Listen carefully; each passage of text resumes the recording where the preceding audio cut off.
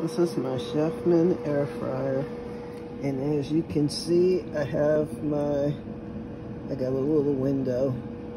I need to clean up the front of it, but I have a window here, and you can see that I have my white bowl in there and my sausage, and it was cooking for 15 minutes, and then I put it on for another 15 minutes just to see. So I'm going to stop it now.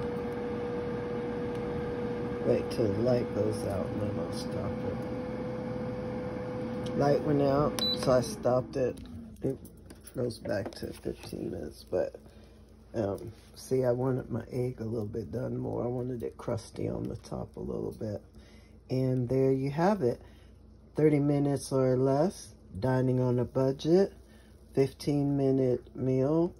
I put bell peppers and onions and cheese that I had cut out, and I poured the liquid egg mixture in there, and I had my turkey sausage.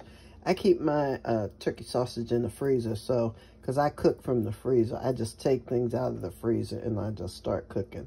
I never thaw anything or things like that, and I don't usually do instant because I've never learned how to cook with instant, and so I know how to do everything from scratch.